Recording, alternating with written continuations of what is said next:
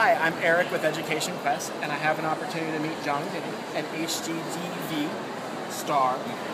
John, you have a background in architecture and design. Can you tell me a little bit about those backgrounds and that history? Sure. I wanted to study architecture since I was a small kid, just because I always had a bit of an artistic flair, but I wanted to also be in an industry that I could have a job in. And so art wasn't right for me, architecture was. And that's kind of how I fell into it. Awesome. Yeah. Where'd you go to college? I went to Yale. Why did you go to Yale? I knew it was a great school with a great curriculum, and I got a scholarship. Colleges can sometimes be expensive, so I really had to work hard in high school to make sure I got a scholarship.